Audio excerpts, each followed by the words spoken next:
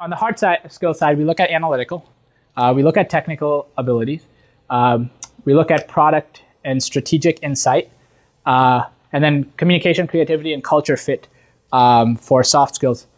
Culture fit is, so you can probably figure out what communication and creativity are. Culture fit is basically, does the interviewer get along with you effectively? And do you for Google, it's also a heavy dose of, does this person feel like a team player? I remember when I started, one of the folks I worked with at Google told me, you're not going to get ahead at Google by working really hard, because there are plenty of people who work here really hard and you're going to burn yourself out. You're not going to get ahead at Google by being really smart, because we hire really smart people, and I'm sure there are plenty of people smarter than you. You're going to get ahead here by trying to be a team player.